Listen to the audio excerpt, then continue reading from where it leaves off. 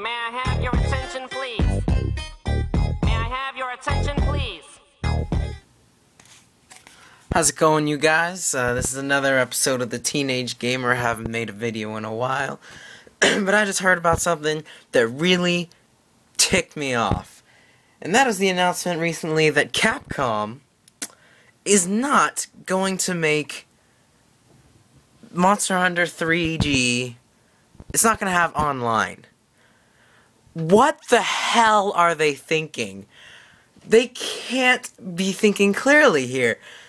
Okay, every single Monster Hunter has had online. I mean, all the way back, as far as I can think of them, they've had online. And the game is terrible without online. There's no story. The single player gets boring after a while.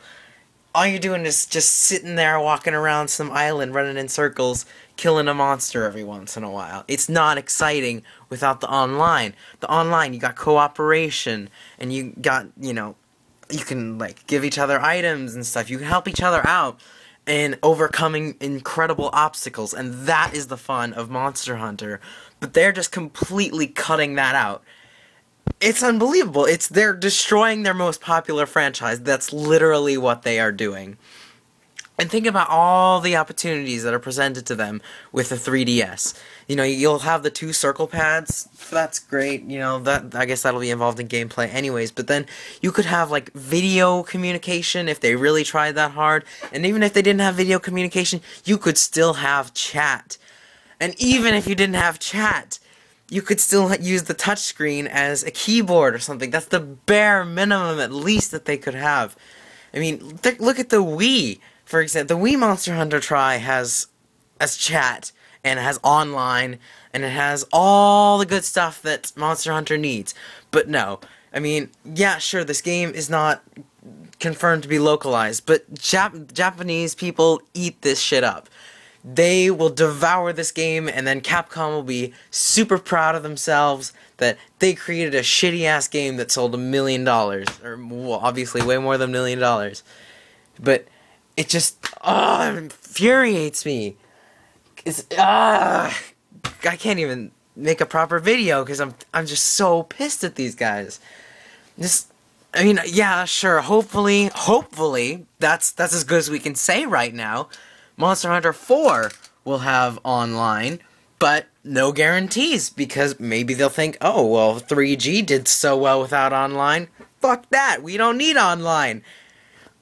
No! They're going about this all wrong.